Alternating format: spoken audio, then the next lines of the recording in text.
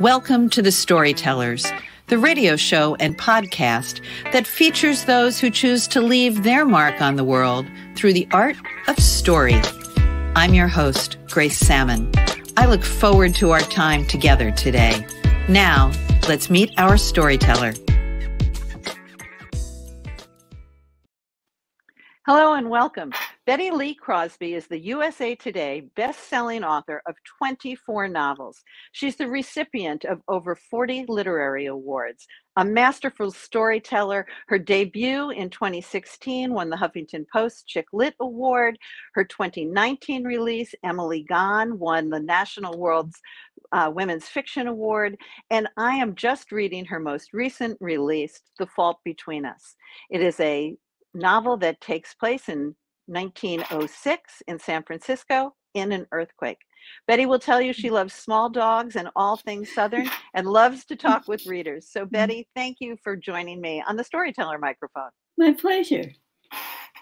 It's really an honor because as I watch your amazing body of work, I'm called to the fact that so many women come to the storytelling aspect of their careers later in life.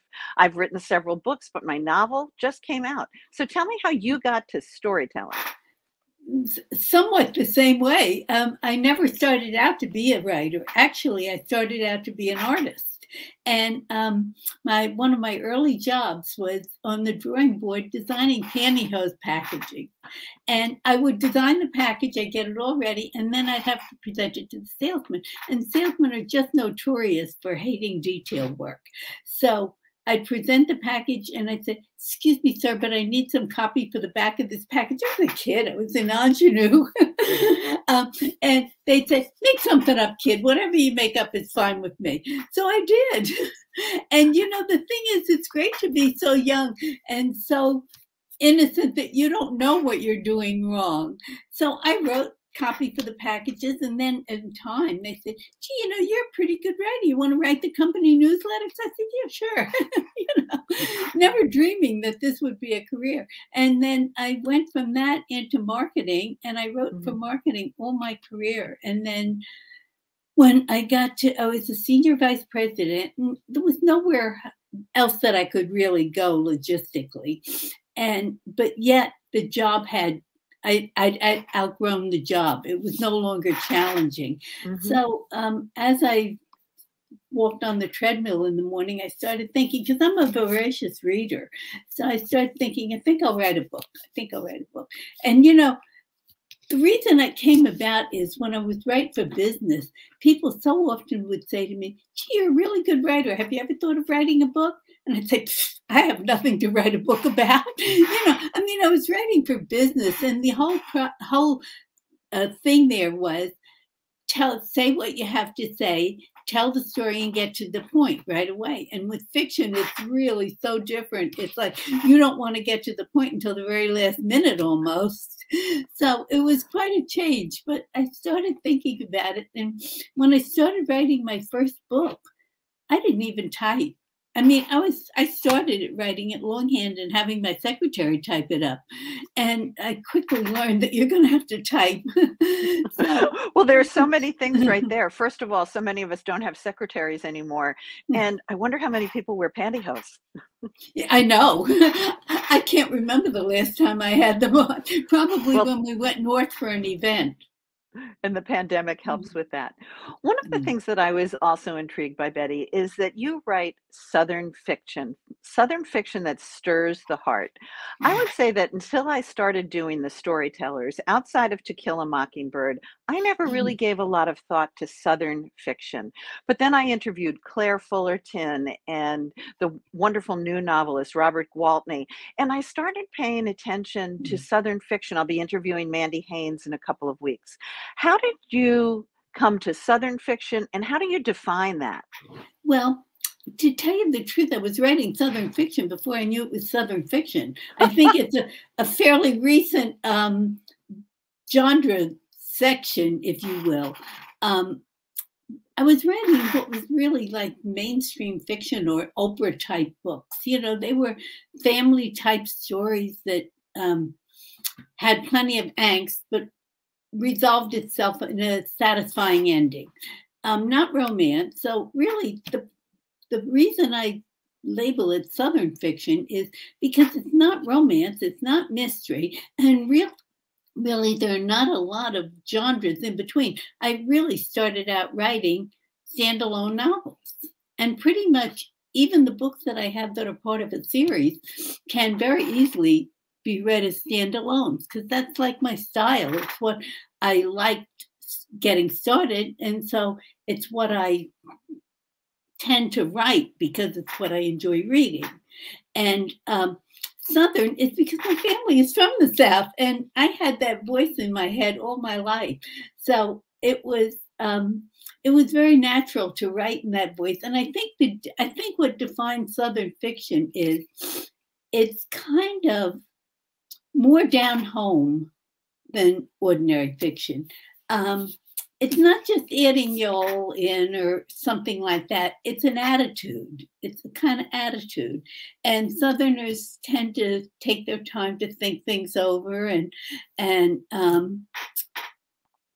get more involved, I guess. I think there is an extra layer, if you will.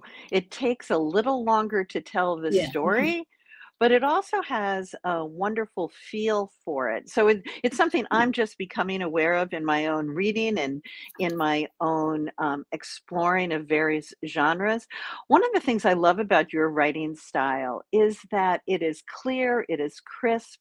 You take your readers on a journey. And I think that's something that you actually want to do. But there's also something, I've savored several of your books, but this is the book that I'm reading, your new book, The Fault Between Us.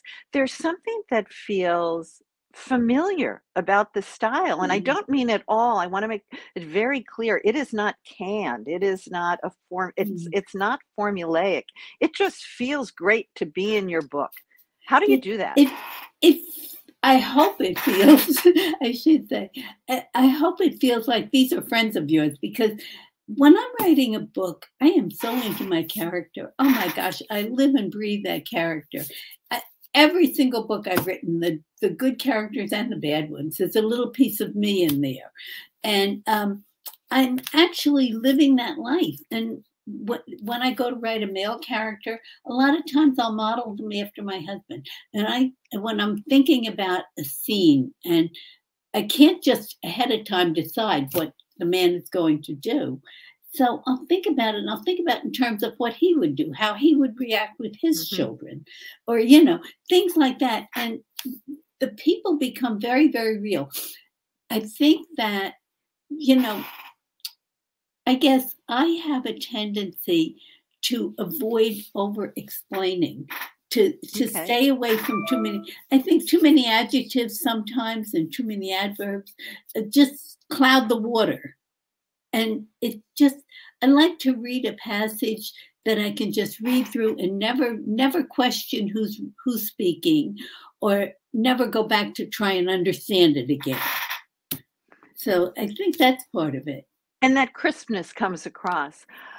Tell me about, since, you and I are of a certain age, if you will, I love the way you portray your women characters. Templeton in The Fault Between Us knew what she wanted from, I forget, the age of 8 when she started drawing. Talk about the journey of women and what you try to accomplish with the women in your books. It's very funny about that book. This shows you, I think, what authors go through. So I think sometimes people don't realize that they think we sit down and we just type out a story and bingo, it's done, but not really so. When I started writing this, and I was about 30,000 words in, and I started getting deeper and deeper into Templeton's personality. And I said, wait a minute, I don't know if I can write this book, because I don't know if I can adequately think like a woman would think in the early 1900s, because the challenges were so different. I mean, they couldn't own property, they couldn't vote, they couldn't do anything really that we can do today. So her wanting to be a designer was an astronomical leap from the norm. Yes. And I said, I'm not sure I can really think in terms of the challenges that she'll face. So I set it aside, And I was thinking about what to write, and I ended up writing a story that was taken from my own family. It's called When I Last Saw You. Yes. And my mom was one of 11 children. And much of that story is true about her, the way her life was, that they came from a coal mining town, and the father ran off with a woman and left the mother with all those kids, and how they tracked him down and everything. But I remember so often my mother standing at the window or being at the stove and saying, gee, I wonder where Willard is now. I wonder where Dalford is. There were brothers that she actually had lost track of. But see, I could get in my mother's mindset, and I could get in her mother, although I never knew any of my grandparents. So that was all secondhand. But I had my mother's voice telling me what she thought and what she did and everything. So I wrote that story. And, when I finished it, I said, you know what? This is the exact same time frame as Templeton's story. I can write that. And I went back and finished it, and it went just like that, just breezed right through it, because I had the mindset then of who I wanted to be, what that woman was like. Don't you love it when our characters teach us something? Oh, yeah. That's one of my favorite things that I learned from my characters, which obviously come from ourselves, but we're not in touch with that part of ourselves. Does that happen to you often, that you definitely start one book and then you write another book in the meantime? You're so prolific. Not usually. Usually, if I start a book, I'm so in touch with the characters that when I wake up in the morning, that's the first thing I'm thinking about. I'll take the dog for a walk, and the whole time I'm thinking what that character is going to do that day. And I don't have a set number of words that I work on. I write until I feel the scene is like done, that it's the end of the scene, and I haven't thought beyond that. I need to live that next scene the next day or something. So some days it'll be 500 words, and some days it'll be a couple thousand. But I try to make them meaningful words. Yeah. And you do. Mhm. I want to switch just a little bit to the business side of the house, because I'm an entrepreneur. I've started several companies. I want you to talk to our listeners, please, about your Bent Pine Publishing, because I'm fascinated by you as an entity as well as by the beauty of your words. Well, the funny thing is that my husband's my partner in the business. He's the business end of the business. And I do the creative and everything like that. He does all the ordering and accounting and everything. Anything that looks like business, I give to him. Smart woman. But, he was getting ready I didn't start writing until we came to Florida, which was 20 years ago. And I was half retired. I was working as a consultant with my old company. So it was great. But I knew I wanted to write, and I knew that I wanted to be in Florida. And this was my choice to come down here. So Dick had worked for several years. And in the meantime, I had started writing, and I was sending out 1,000,001 query letters to publishers and everything. And actually, I did have one of the books that was represented by an agent, but never went beyond that. It went to the publishing roundtable, but never was published. So at that point, I signed on with another a smaller company, and they published the book.